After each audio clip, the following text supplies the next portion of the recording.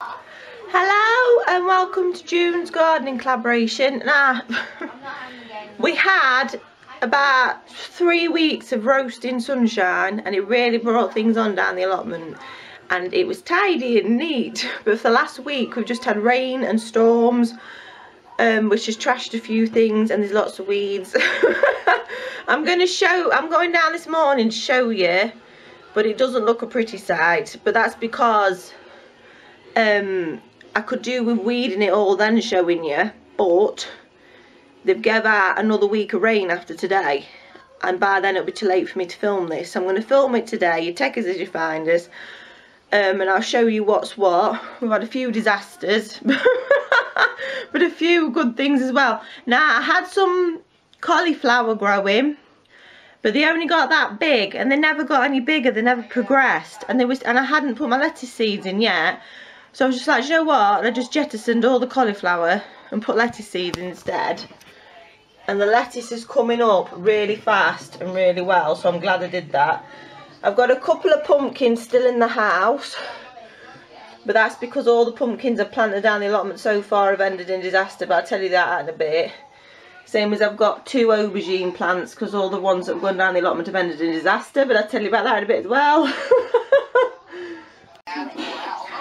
I forgot to say all the other channels involved in the gardening collaboration, I'll link them in the description box below, and I'll try and link the previous gardening collaboration so you can see the people that were involved in them as well.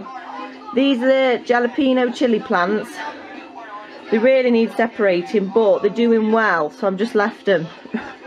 And they're only just starting to get, I don't know if you can see, they're only just starting to get little buds on them, which are going to turn into flowers and then chilies hopefully. That's my rainbow Swiss chard, which is, I could probably eat it now, but everybody says it tastes disgusting, so I'm just leaving it. These are all tomato plants. I can't show you in my bedroom because the husband's asleep, he works nights. But all of my bedroom windows are like this as well. They could do with bigger pots now, although they are doing well. But I can't order any compost till next week, so I'm trying to hang on till next week till I repot them all. The bottom half of the plot's a complete mess, but I'll show you and explain why in a minute. The top half of the plot isn't too bad, but there's weeds and the grass is long because we've had so much rain, and we are going to work that out, so don't judge me too much. We haven't got a strimmer or anything. Everything we do by hand the hard way. I wanted a greenhouse, but they're too much money, and the allotment committee said that the allotments in the next village are giving them 2 greenhouses, 8 foot by 6 foot, 30 quid each, but you've got to get it from the other village yourself and bring it down yourself. And I says, oh, I'd love one, but I can't move it. Anyway, he messaged me yesterday to say this man had got his daughter one, so he got me one as well. So I've got to pay the committee £30 and then I've got to pay the man £20 for moving it for me. So what's that, £50. So it's still 200 quid cheaper than a new greenhouse, but it's in bits. It's in bits and I haven't got a clue what I'm doing. And I spoke to a man this morning and he said he'd only put a greenhouse up once, and that was a new one where everything was labelled and never again. There's can you see them? There's greenhouse bolts, but I haven't got enough, so I'm going to have to buy some. I need to buy some pegs to hold the glass in apparently. Yeah. I am really pleased with it, but I'm dead worried about getting it up. Like, are we going to be able to get it up? Just sit down and open. We're going to see when it's filmed. I'm trying to get past it now, about falling over it. I'm hoping the husband will help me. Careful. The best person to ask will be the chicken man, but like I said to Podge, when it's someone you're friends with, you don't want to do it stressful like put a greenhouse up with them. You want to still be friends afterwards. That's all the glass. Look, I've been having kittens today telling the kids not to go near the glass. So that's one thing we've got to do. We've got a lot of strawberries are doing ever so well, and they're growing runners, so they're making new plants. So I said I said I want to plant the runners and have even more strawberry plants. Sorry, Bob, because the strawberry plants survive anything. We planted them last winter and they've survived snow, frost, torrential rain, storm, scorching heat. So even if we end up with a plot just full of strawberry plants, at least they survive. We've had a few strawberries eaten by birds, but I'm reluctant to put netting on because there was a plot down there with netting on and a bird got trapped under the netting and it didn't end well. If I have to, I will, but and just make sure it's down properly, but I don't really want to go down the netting route. They're all strawberries as well, and they're doing ever so well, growing runners, look, so I can have new plants. And what a gift, eh? New plants every single year off them. Now I'm in potatoes. Normally I've got rows and rows of blooming, beautiful potato plants by now, but that's all I've got. And I don't know if that's all the rain or because I used seed potatoes with ridiculously long roots on them. But we'll just keep pressing on with it, see what happens. Look, the grass is out of control. It needs sorting. But this is real life, chaps. I'm trying not to fall over. Right, Beanie's just weeding the onions for me. Look, the onions are doing really well. And the sunflowers are alive, but they're looking a bit mangled. But that's all the rain we've had. Mama, this is for you. Oh, thank you, Bobo. That's very nice of you, darling. Bob's just giving me that look.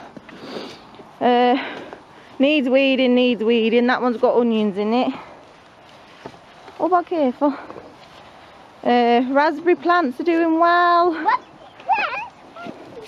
I planted three rows of potatoes here and only two's come up, so we'll see. Is these where the raspberries grow? Yeah, that's where the raspberries are going to grow, darling. Oh, is them so pink or wet? Yeah, eat them when they're pinky red, not when they're like white or green. Like same with the strawberries.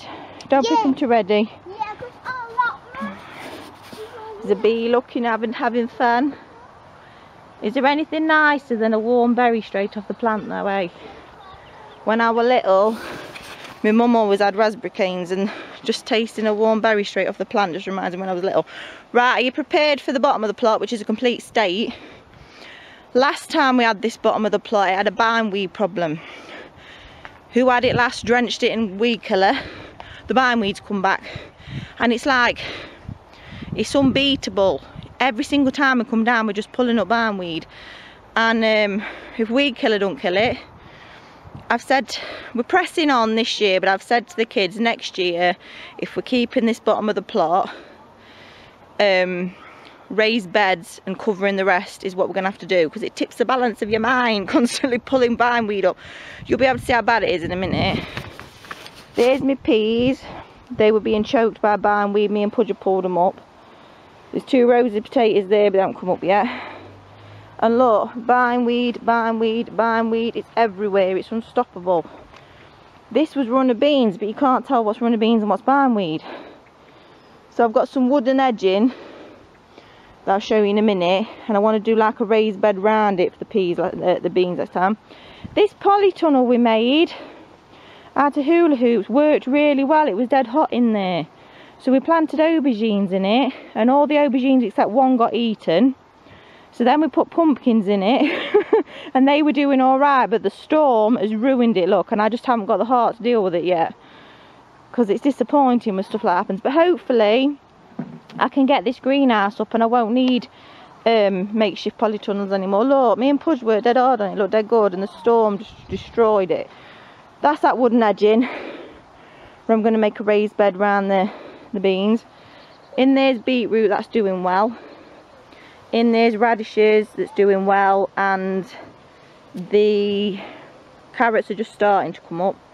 Now this, again, we're doing really badly for pumpkins this year. I had some beautiful plants, planted them down there, torrential rain killed them.